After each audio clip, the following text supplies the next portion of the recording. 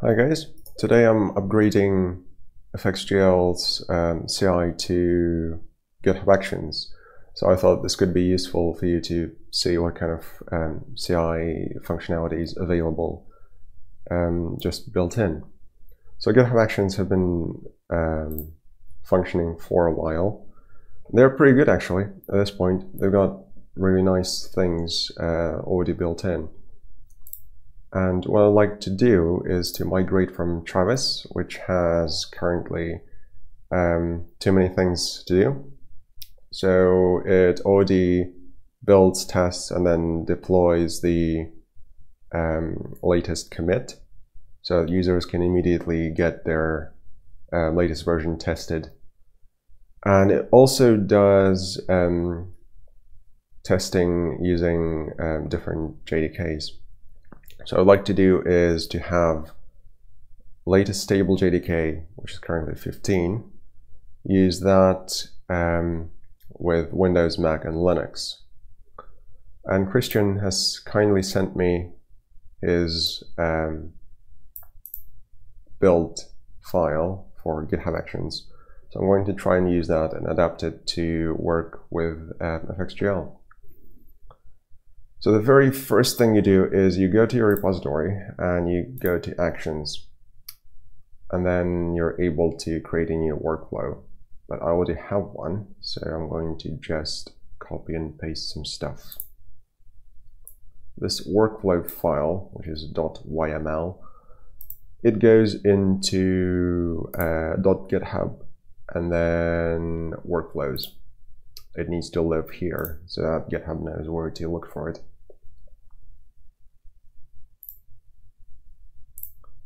Let's create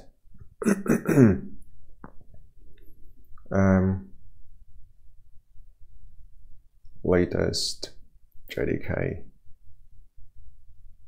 YML. Because I've got this thing which I need to rename, because this only does code coverage. It tests it, but then it sends it to CodeConf so that it so I can see which lines have been covered by unit tests. And this thing is going to test FXGL on Mac,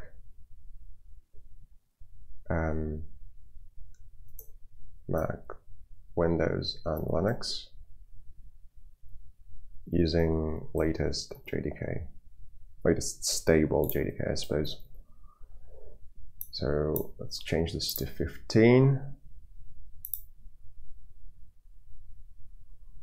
I don't know what strategy does.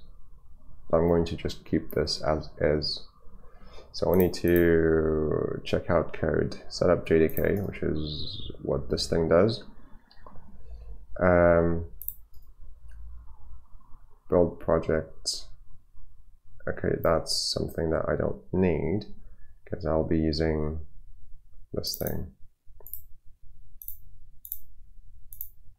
So this is your standard one, more or less.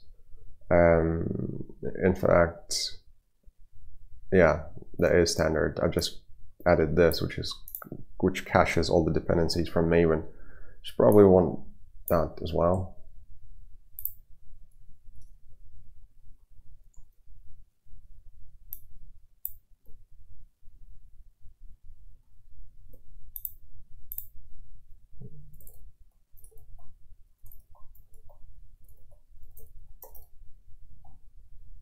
So it doesn't have to download all the dependencies every time it builds. Build and test with Maven. Yep, that's what we need to do over here. But custom runtime image. Okay, we don't need that.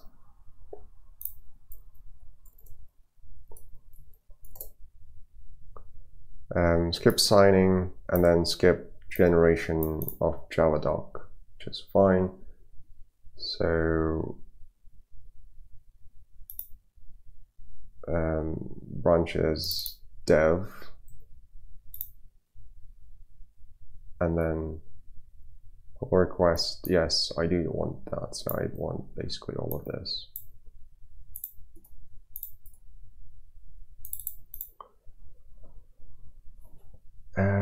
JDK. Yep, that looks fine. Use Ubuntu, macOS, and Windows.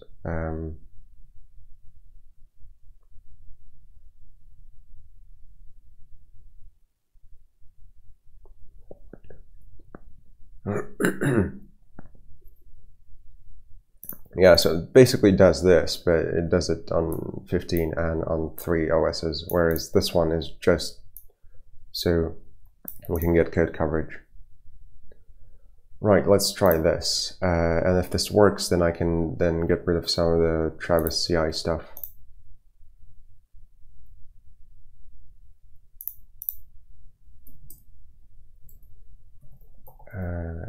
That one.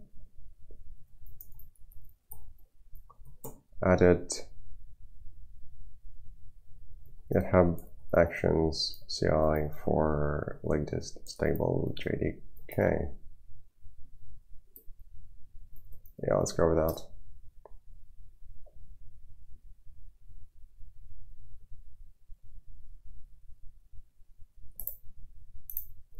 So that should now trigger another action, and there we go. You can see all your workflows under here. This one is the existing one, and this one is the new one. So this will run in its own sort of job, and then this thing will run separately. Nice.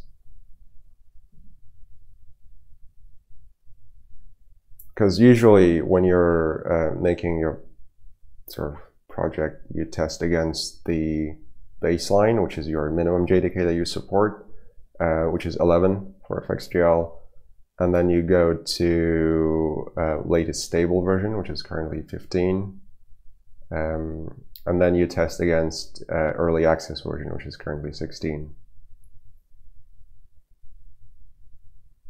And that way you're kind of covering most of your bases, I suppose. The minimum, latest stable, and then maximum. And then you can easily detect various issues if they crop up, especially with things like early access. Because JDK stuff sometimes gets changed. Right, so this will take a while. How long does it normally take? About 4 minutes. Okay. Let's have a look at the CI, Travis CI stuff for now. So currently, no, that's not that. Currently, what does it do? So here's YML for Travis. Currently it runs a lot of things, and it does it on these JDKs. So I want to just build it on 11 and then deploy. I don't need these ones anymore. I need to figure out where to add early access version, because it's kind of important to test against it as well. But I don't want it here. Cache, run on this thing.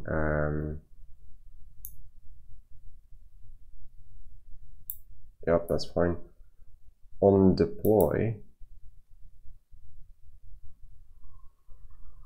this condition is no longer needed because it's always going to be JDK 11 from now on. And then eventually I'm going to migrate this thing as well to GitHub Actions.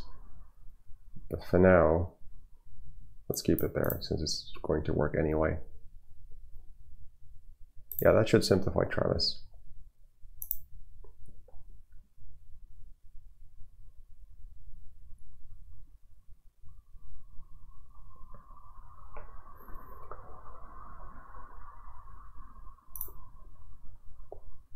Meanwhile, I can go through some of the stuff that I've been working on. So here is the Christmas demo that I ran, which had some 3D stuff in it. I may have changed some things, but should still work.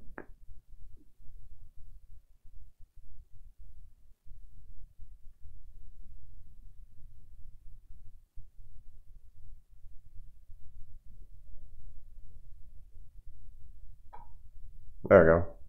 The key is, yeah, I've been playing around with various features. So currently in 3D, collision detection works on a basic level. It is a 3D bounding box.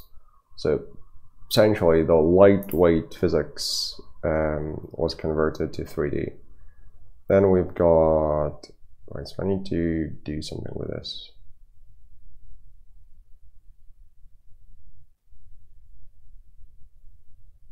Yeah, so you can see that we can load pretty much any OBJ model using FXYZ. And it's pretty good because eventually, once it does get integrated, you'll be able to just say where the model is located, and without doing anything else, it should just load it into the game, and then you can play around with it.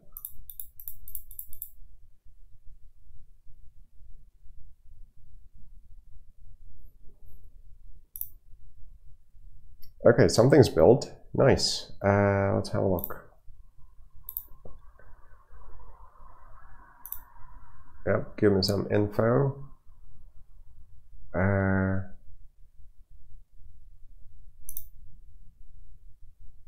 Okay, this is the 01. Where's the new one? This one. Okay, cool. So I can see each development platform. That is nice. And it's using JDK 15. All good. And then Windows is still doing something.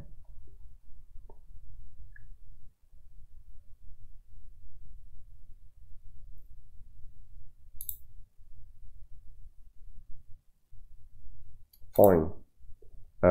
Yeah, I can live with that. I can live with that because it will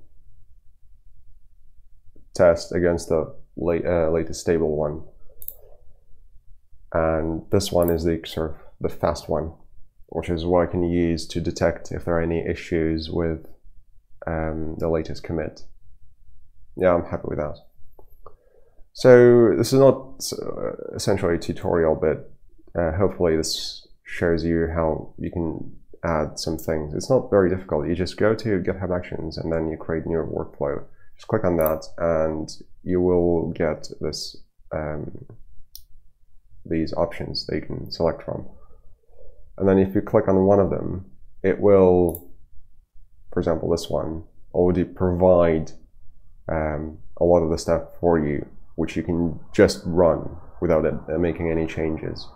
And then as you read through the lines, you can see which things you can configure, and then you can set to different JDK, cache with Maven, and so on. All the common things that you want to do.